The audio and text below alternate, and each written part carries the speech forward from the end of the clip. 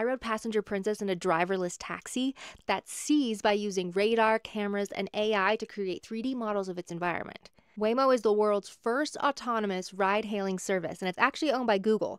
You call the robotaxi like you would an Uber, use the app to unlock the doors so the handles pop out, and once you're mentally prepared to trust a robot with your life, you just hit the start drive button and you're off. Data shows that Waymos have 81% fewer injury-causing crashes than human drivers.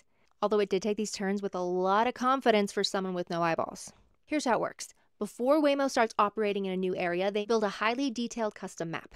Using these detailed maps, a combination of data from the car sensors, artificial intelligence, and Lidar to paint a 3D picture of the vehicle's surroundings at all times, the Waymo can see.